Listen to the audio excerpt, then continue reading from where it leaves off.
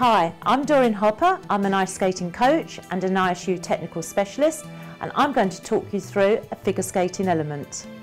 I'm going to talk you through how to perform a flip jump. The flip jump will be performed from forward cross cuts round in a circle.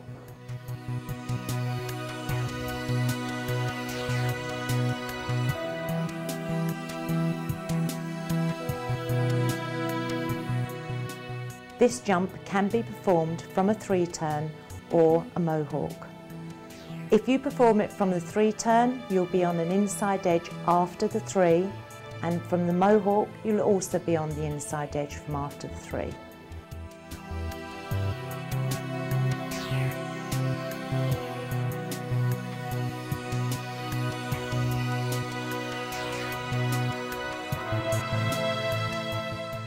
Once you're on the left back inside edge, you will extend your free leg back behind you and you will place your toe pick into the ice.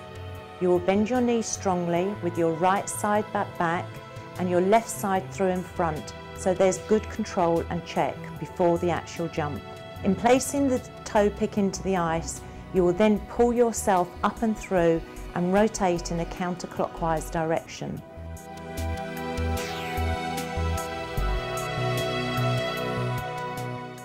Landing on their right back outside edge, landing foot, bent knee, free leg extended, arms out and upper body pulled up on a nice running edge. And that is how to perform a flip.